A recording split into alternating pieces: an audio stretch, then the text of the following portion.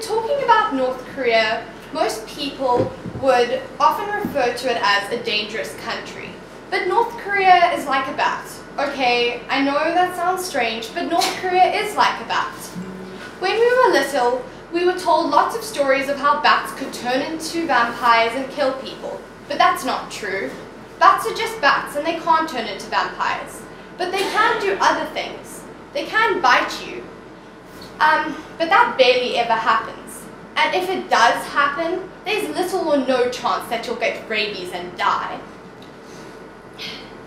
Only half of 1% of all bats actually carry rabies anyway. North Korea is like this. We all hear stories about it and expect the worst, especially because of their nuclear weapons, which are obviously scary and are of real concern.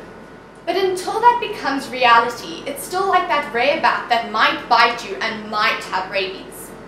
The truth is, the only real threat that North Korea poses is to its own citizens. If given the rare opportunity to actually speak to the oh-so-great North Korean leader Kim Jong-un, he would probably say North Korea is free of poverty. But that's not true. This country has a huge problem when it comes to poverty, and this is mainly caused by the fact that they spend all their money on nuclear and military and their nuclear and military program. The lives of an average North Korean are not surprisingly affected by this. All of us sitting here today probably expect to have access to electricity and water, a decent salary, maybe one day, 3 meals a day, transport, and education. In our minds, these are basic necessities that most of us have, and most people we know have. But for the average person living in North Korea, life is very different. They are expected to get by on a salary of about 28 Rand a month. Electricity is a luxury that few people have, and even if you can afford it, you might only get 1 or 2 hours daily. Out of a population of about 25 million people, only 1.5 million people actually own cell phones. At night, the country basically goes dark, showing how little electricity they really have. During Kim Jong-il's, the former president's, time, he introduced a 2-meal-a-day campaign. The food that made up each meal did not make up dietary requirements, and as a result, about 3 million people died. Farming is not an obvious solution, as only 17% of North Korea's land is arable. The things farmers in South Africa and the rest of the world take for granted are not so easily found in North Korea. As a result, North Korean farmers rely on citizens to give them human feces to fertilize the soil and crops within North Korea.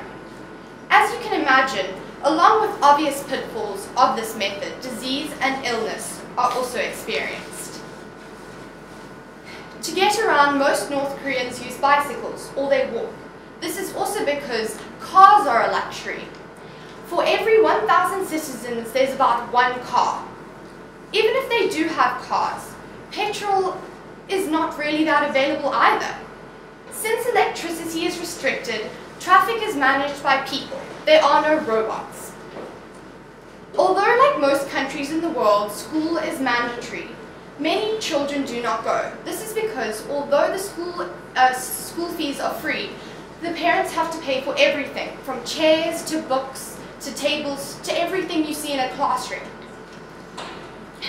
And with a salary of about 28 Rand, as I said before, this is not always possible. Children that do attend school are expected to do manual labor that supposedly helps their country. At this point, you must be wondering, if things are so terrible for the average North Korean, why don't they stand up and do something about it? The sad reality is that from a young age, North Koreans are indoctrinated, and this lifestyle that I told you about is idealized. They believe that basically this is as good as it gets. They do not dare defy or question their leaders, who supposedly are immortal even though 2 of them have died. and who supposedly have godlike powers.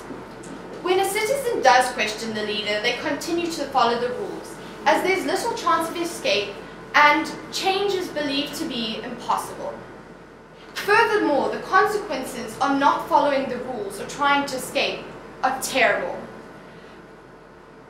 Regular public executions happen all the time, and families are forced to watch as one of their family members slowly dies through a terrible death.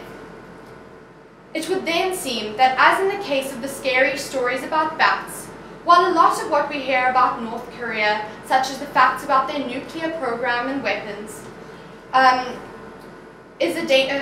such as the fact is a dangerous country because of their nuclear program, is true and is of concern to us and the rest of the world, the reality for people living there is even more scary. Or as Mark Twain famously said, the reality of North Koreans is stranger than the fiction of possibly turning into a vampire.